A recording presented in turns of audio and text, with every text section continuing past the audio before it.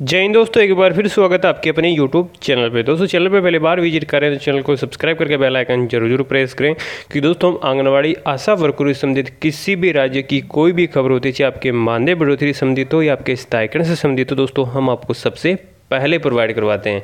तो आज हो चुका है 2 अक्टूबर 2019। सभी राज्यों की हम 10 बड़ी खबरें देखने वाले हैं, जिसमें आपकी मुख्य खबरें हैं। मंत्री स्मृति ईरानी जी ने की बड़ी घोषणा, अच्छा काम करने पर बहनें होंगी सम्मानित। साथ ही कार्यकर्ताओं का मानदेय है वो 18,000 रुपये तक उनको मिलने वाला है।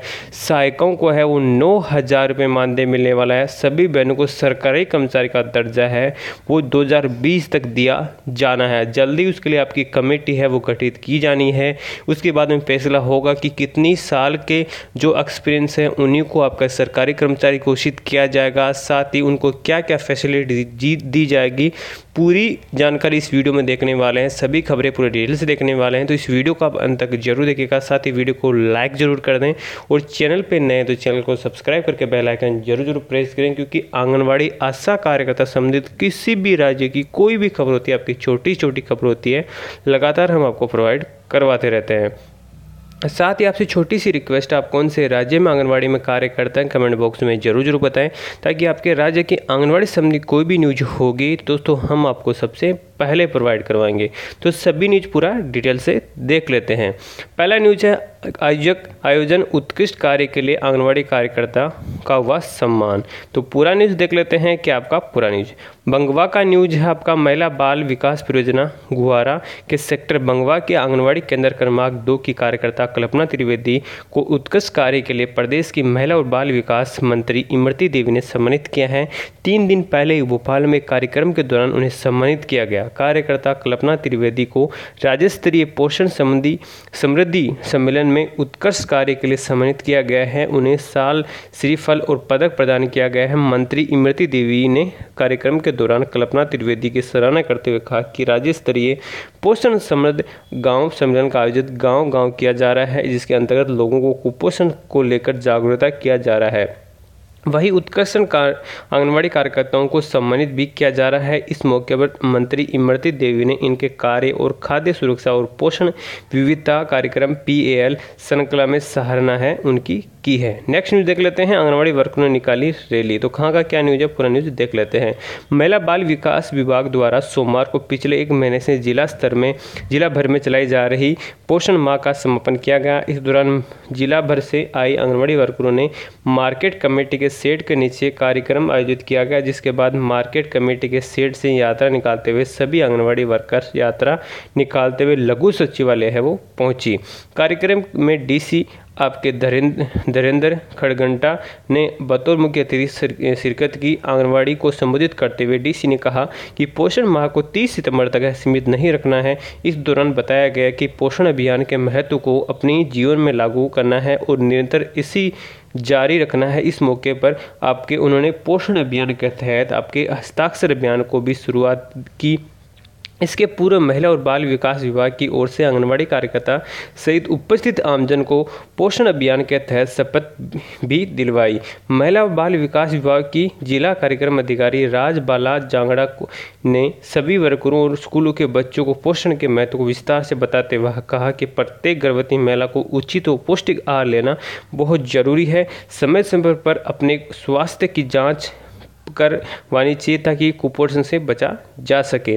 पौष्टिक आहार से निम्न खाद्य पदार्थों से पूरा किया जा सकता है। उनके बारे में बताया गया कि कार्यक्रम अधिकारी ने पोषण रैली को भी हरी झंडी दिखाई, जिसके महिला और बाल विकास विभाग की CDPO शारदा, सुशीला और सुषमा के साथ जिला समन्वय किरण और सभी ब्लॉक सुपरवाइजर ने पोषण रैली की अगुवाई की, जो मार्केट कमेटी शेड से शुरू से लघु सचिवालय तक है वो पहुंची है। नेक्स्ट न्यूज़ देख लेते हैं। आंगनवाड़ी सेवकों को तोहफे की तैयारी, इस दिन आएगा सरकार का फैसला, जानिए। तो पूरा न्यूज़ देख लेते हैं। आपका क्या है पूरा न्यूज़। सेवकों और सहायिकाओं के मानदेय में बढ़ोतरी पर निर्णय लेने के लिए कमेटी में सोमवार को सेवकों के प्रतिनिधिमंडल के साथ वार्ता की। विकास आयुक्त की वाली इस कमेटी ने प्रतिनिधिमंडल को आश्वासन किया कि इस मामले में अन्य राज्यों की गई पहल पर अध्ययन कर 3 अक्टूबर को किसी नतीजे पर पहुंचेगी। 9 से 11 अक्टूबर के बीच कमेटी प्रतिनिधिमंडल को अपने निर्णयों से अवगत करवाएगी। इधर कमेटी से वार्ता के बाद झारखंड प्रदेश कार्यक्रम वर्कर्स यूनियन ने अपना आंदोलन 12 अक्टूबर तक स्थगित करने की निर्णय लिया है। बताते चले कि स्थानीयकरण, साथ ही मानदेय में बढ़ोतरी आदि मांगों को लेकर आंगनबाड़ी कार्यकर्ता के 2 गुट अलग अलग आंदोलनकर्ता थे। साथ ही आंगनबाड़ी वर्कर्स यूनियन के बैनर तले 16 अगस्त से सेविकाएं हड़ताल पर थी। पिछले दिनों प्रदर्शन के दौरान सेवकों पर लाठीचार्ज भी हुआ। सोमवार को हुई बैठक कमेटी को यूनियन ने उन राज्यों का ब्यौरा मांगा जहां मानदेय में वृद्धि हुई है। यूनियन की ओर से इस दौरान छत्तीसगढ़, दिल्ली, हरियाणा, महाराष्ट्र और अन्य 11 राज्यों का ब्यौरा है वो उपलब्ध करवाया गया। नेक्स्ट न्यूज़ देख लेते हैं। अगला न्यूज़ है क्या, आंगनबाड़ी कार्यकर्ताओं को दिया गया प्रशिक्षण। तो पूरा न्यूज़ देख लेते हैं। सतकबीर नगर का आपका न्यूज़ है। आंगनबाड़ी कार्यकर्ताओं को हाईटेक बनाने के लिए सरकार द्वारा अनेक प्रकार की प्रशिक्षण कार्यक्रम चलाए जा रहे हैं। इस क्रम में नंदौर स्थित बाल विकास परियोजना कार्यक्रम कार्यालय पर कॉमन एप्लीकेशन सॉफ्टवेयर का प्रशिक्षण प्रारंभ हुआ। प्रशिक्षण अजीत कुमार साथ ही आपका अनुपम बरनवाल ने बताया कि प्रशिक्षण 4 चरणों में चलेगा। हर चक्कर में 15 दिन का होगा। चक्कर चरण में आपका परिवार का पंजीकरण, द्वितीय चरण में गृह भ्रमण, द्वितीय चरण में आपका विकास की निगरानी तथा चौथे चरण में दैनिक पोषण आहार के बारे में जानकारी कार्यकर्ताओं को दी जाएगी। इस दौरान आंगनबाड़ी कार्यकर्ता बबीता आदि है वो मौजूद रही। स्लम एरिया के बच्चों के लिए आंगनबाड़ी केंद्र खोला। तो पूरा न्यूज़ देख लेते हैं क्या आपका पूरा न्यूज़। पंजाब सरकार की तरफ से मनाएगी पोषण माह की स्मृति। एकनूर स्लम एरिया विकास प्रोजेक्ट के तहत डीसी विपुल उज्ज्वल ने सोमवार को बाटला फतेहपुर चूड़िया बाईपास नियर रेलवे फाटक में बस्ती में रहने वाले बच्चों के लिए आंगनबाड़ी केंद्र का उद्घाटन किया। इस केंद्र में बस्ती वालों के 46 बच्चों को दाखिल लिया। साथ ही आंगनबाड़ी केंद्र में बच्चों के लिए एलईडी लगाएगी। इस दौरान इसके अलावा नए आंगनबाड़ी के अंदर बच्चों को बैठने के लिए ड्रेस की सूरत देने के साथ वर्दियाँ, बैग, साथ ही कॉपियाँ भी दी गई। इस दौरान शहद विभाग की तरफ से स्लम एरिया में रहने वाले सभी महिलाओं को सेहत जांच भी की गई है। अगर नेक्स्ट हम न्यूज़ देखते हैं, आंगनबाड़ी कार्यकर्ताओं सहायिका मानदेय न मिलने के कारण है परेशान। तो पूरा न्यूज़ देखते हैं। बलदेवगढ़ का आपका न्यूज है। एकीकृत बाल विकास परियोजना बलदेवगढ़ के ब्लॉक के कार्यकर्ताओं और मिनी आंगनबाड़ी सहायिका 4 माह से मानदेय नहीं मिला है। इस दौरान उनके कई संकट से उनको गुजरना पड़ रहा है। बलदेवगढ़ ब्लॉक में आपके 276 आंगनबाड़ी कार्यकर्ता, 101 मिनी का आंगनबाड़ी कार्यकर्ता, इतने ही सहायिका कार्य कर रही है। दरअसल बलदेवगढ़ विकास खंड की आंगनबाड़ी कार्यकर्ताओं और सहायिकाओं का वेतन 4 माह से न मिले कारण घर का बजट गड़बड़ा गया है। दुकानदार उन्हें उधार में सामान देने से मना कर रहे हैं। उन्होंने कई दुकानदारों ने बंद भी कर दिया है, जिससे उन्हें परेशानी का सामना करना पड़ रहा है। उन्हें सेठ साहूकारों से उधार लेकर कार्य करना पड़ रहा है।